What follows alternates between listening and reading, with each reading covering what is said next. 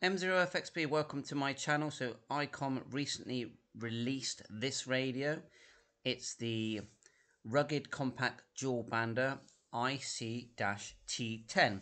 So to me it looks very similar. It's the ICOM styling to what Yaesu did with the FT4XE VHF UHF.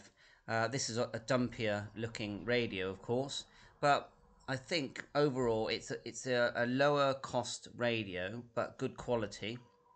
I mean, these 4XEs are a bargain if you ask me at £62. Not sure what ICOM are going to charge for this one. So let's have a look. It's VHF, UHF, has FM broadcast receiver, up to 11 hours operating time, so a good battery. There is a speaker microphone that you can buy for it as well.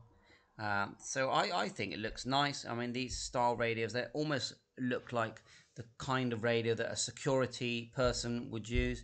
But, it's nice and simple. VHF, UHF, no digital. It's all the buttons are here on the front, as you can see. Nice keypad. So I think it looks very nice and desirable. If they can chuck this one out around £100, I think it's going to be popular. Found a few other write-ups here. Now I'm trying to find the price, and no one's actually got this for sale. So here again is the FT4XR. And so yeah, thanks for watching my channel. Martin Lynch is where you can get the £62 one from. So I'll just quickly scroll through the pamphlet. IP67. Here are accessories that you can use. The battery, charging base. So just the usual. So thanks for watching my channel. Let me know what you think about this particular radio and whether it's one you will actually consider buying. 7-3, all the best.